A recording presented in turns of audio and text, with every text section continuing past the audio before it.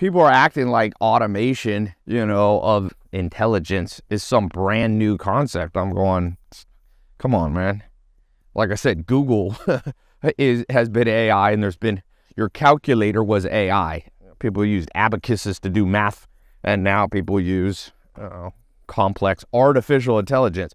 Your airplane, you're going anywhere. This iPhone I'm shooting on, these are all examples. I mean, even I was thinking movies like Hollywood. The first movies were late 1800s, early 1900s.